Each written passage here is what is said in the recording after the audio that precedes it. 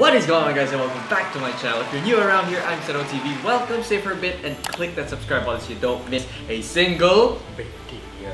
That is right, and today I am back with the Goonies again. We are going to do a Christmas idiot test, whatever that is. I'm going to ask a few questions to these guys that are pretty much common sense, and if they get it wrong, they will have a bauble taped on their head. Are you ready? Hey, always ready. Are you ready? Let's get right into it. What is your buzzer? I have buzzer.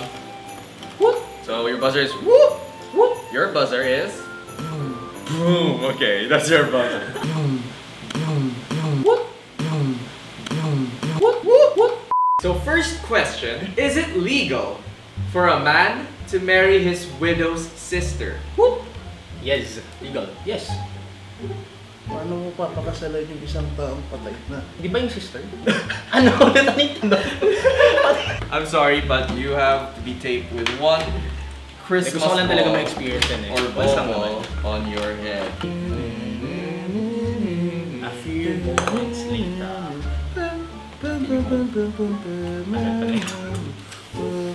Next question. Do we have a 4th of July here in the Philippines? What? Boom!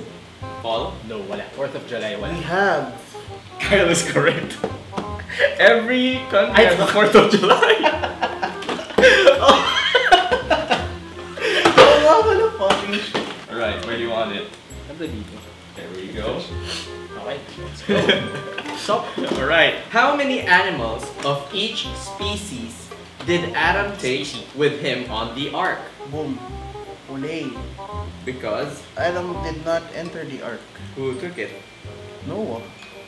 Correct. So Paul, I'm so sorry. Ay, you wala have pala another- mag-iikot ka sumagot. Ayaw nga pala. There you go. Parang Christmas tree. Ba't ano? Fourth question. Why is it against the law for a man living in Quezon City to be buried in BGC? What? What's your answer? Kasi hindi pa siya patay. Buhay pa siya. Correct. Nice. Ah. Where do you want it? Right side? There you go. Fifth question. Some months have 31 days. How many have 28? What? Paul? Anong taon? No, what's your 12. 12 months? That is correct. Where do you want it? Right side? Agad Diyan sa lang, kailan diyan pa lang. lang. Oh, hindi. Tinanong ko lang. Nalimutan ko yung sinasabi ko para ano yung buzz sound ko. Buzz. Ano sa'yo? Sixth question. What is the easiest way to throw a ball, have it stop, and completely reverse direction after traveling a short distance? Boom. Dribble. Incorrect. Kyle will get a bauble while Paul is safe. Okay. Saan na siya gusto? Throw ka na lang The sa answer is just throw it up. It's a tie now. Tell the verb. Kyle wants all the red balls on his head. Paul wants to be multicolored. There we go. Right. Seventh question. There are 5 oranges in a basket. How will you distribute the oranges to 5 people such that 1 orange is still in the basket? What? Paul? Ako yung person number 5. Tapos may 4 na tao.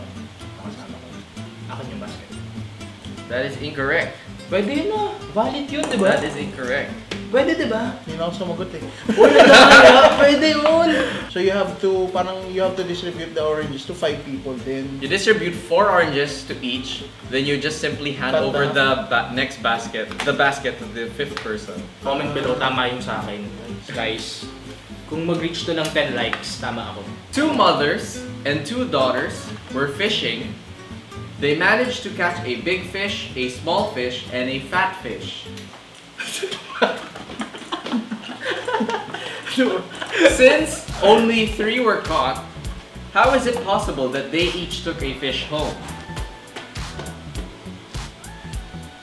If you two don't know the answer, I'm going to stick a bauble each on your foreheads. So the answer is, the fishing party consisted of 3 people. A grandmother, a mother, and a daughter. The mother is both a mother and a daughter. Hindi siya common sense. Anyway, I'm gonna stick a bauble each on your foreheads. Jingle bells, jingle bells, jingle bells rock. A woman gives a beggar 60 pesos. The woman is the beggar's sister, but the beggar is not the woman's brother. How come? What? Yung beggar is a girl. Ano? What? Meaning? Again? Erase. Yung sagot niya. Wait lang! I'm actually gonna give it to you because it's not the right answer, but it's the closest one. Tama siya. Kasi hindi ako sumagot, so malamang yun Because- yung process. Yeah, I mean, the beggar is the woman's sister. It will be a tiebreaker, so this will be the last question. If there are 15 crows on a fence and a farmer shoots a third of them, how many are left? 0. Because Lahat sila nagsili para na. bang on! Pero, dahil sa technicality, Why? boom! He did not sound his buzzer. Oh!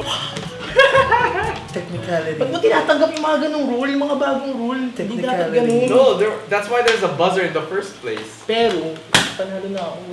But you didn't sound your buzzer. How far can a dog run into the woods? This is actually common sense question, so. Ano nga may aso? No, you don't have to be a dog to know this.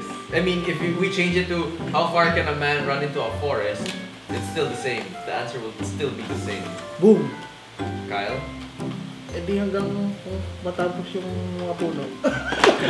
Hindi, kasi di ba running into the woods. Yeah. So pag wala na mga woods, hindi na siya running into the woods. You already ran out of the Oh. woods. That is wrong. Because the answer is halfway. Because once you reach halfway point, you're running out of the woods.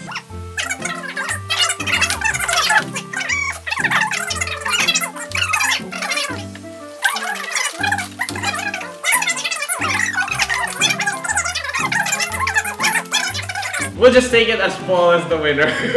Okay, game! Let's go! Congratulations. Here is your Thanks. prize. Oy! That is your prize. So, if you did enjoy this video, make sure to smash that like button and Subscribe if you're new to this channel. yes, and Don't forget to hit the I like don't button. do videos. Ano pa yung next? turn on the notification bell To get to get notified when I upload it next. And I shall see you guys in the next one.